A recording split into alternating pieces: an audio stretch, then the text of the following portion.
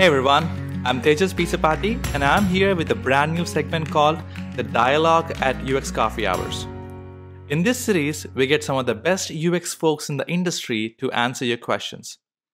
If you have a question that you would like us to answer, please submit that at uxcoffeehours.com. It's also a platform where you can schedule a 1-hour virtual coffee with a seasoned mentor to get UX advice. Today, I'm going to talk to Susan Petrick. Susan is a UX research manager at Google who served on UX research hiring committees for a long time. I'm going to ask her a few of the questions that we pulled in from the community in the last few one-on-one coffee conversations we had at UX Coffee Hours. Let's get this started. Hi, Susan. I'm really excited to talk to you now. Thank you so much for joining us today. Hi, Tejas. Thanks for inviting me to be part of a UX Coffee Hours recording.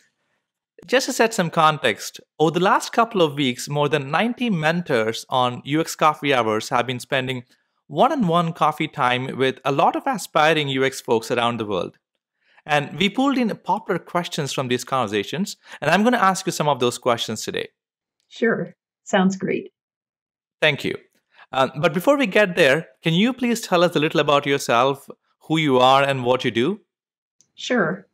I've been a user researcher and manager for many years. For the past 9 years or so, I've been at Google.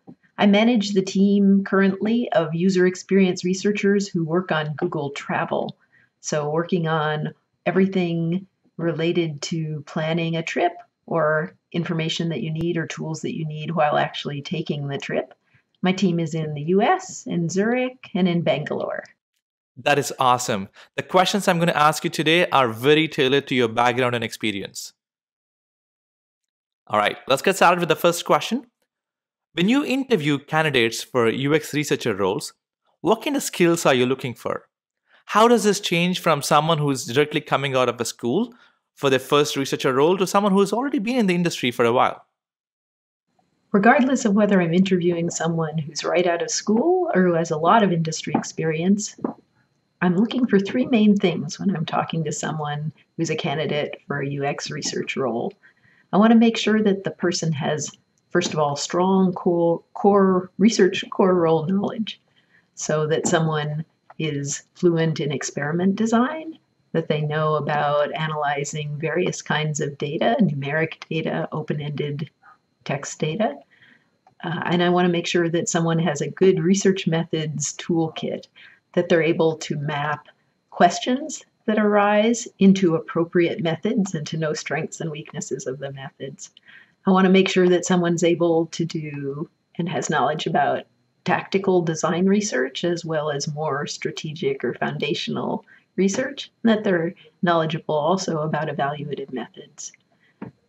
Bonus points if someone knows and is comfortable with methods that go a little bit outside of the standard industry standard research methods. So if someone has knowledge of conjoint or max diff methods sometimes more typically associated with market research, that's a plus too.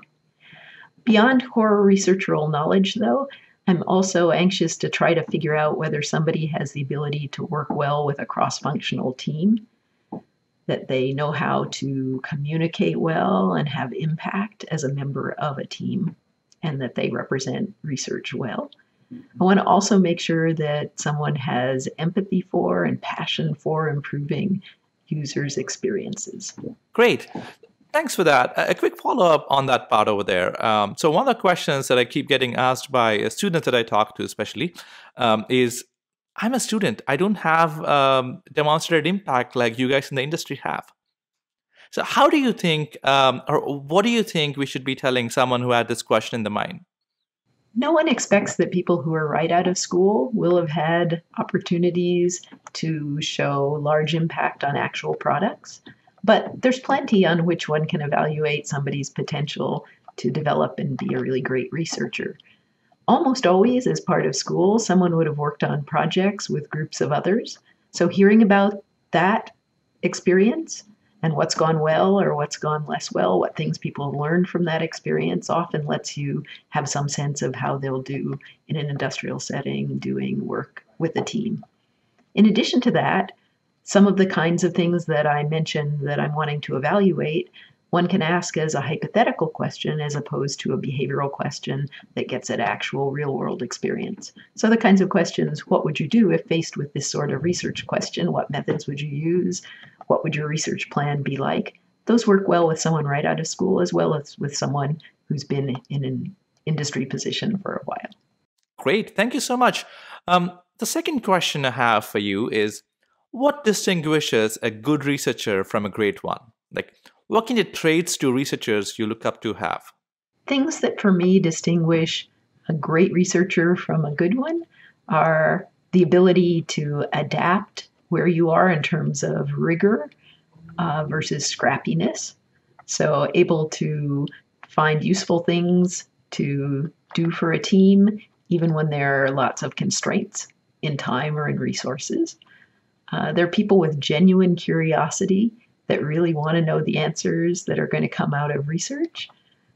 They're people who are curious about the world as a whole and about people as a whole.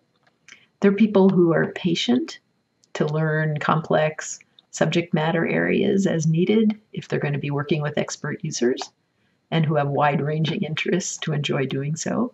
They're people with really great listening skills. People who are self-aware, know their own strengths and weaknesses, and are enthusiastic about filling in any gaps and self-development. And then there are people who can communicate research results really persuasively and confidently.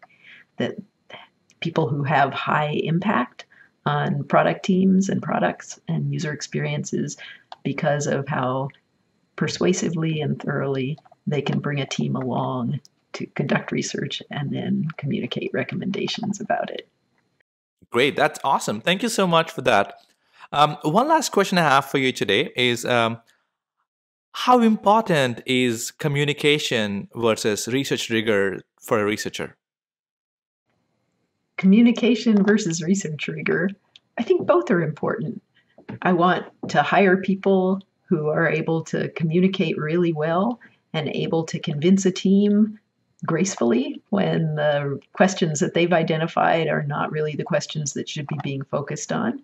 But I also want someone that may not always use the most rigorous version of a method, but that at least is well aware of what that would be, that can adapt it, so doesn't always conduct the most rigorous research, but that knows what the caveats are when compromises need to get made to rigor. Great. Thank you so much for joining us today and for all the great responses. It's a pleasure talking to you. Thank you. Thanks for including me. Hope it was helpful.